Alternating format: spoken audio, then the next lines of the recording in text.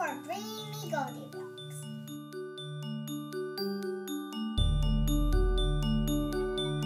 Here we are. It's happening.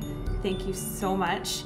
And I'm so excited to announce that now that the first book is actually going to get made, we're working on the next two. We are making a series. Without further ado, I'll give you a sneak peek at Goldie's BFFs, Rosie and Ruby, who will be coming out in books 2 and 3. And we also have some really exciting new engineering principles that we'll be teaching through GoldieBlox's next 2 stories.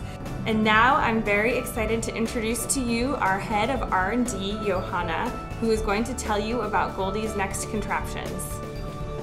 Hi, Johanna. Why don't you tell everybody what's going on right here for book number 2?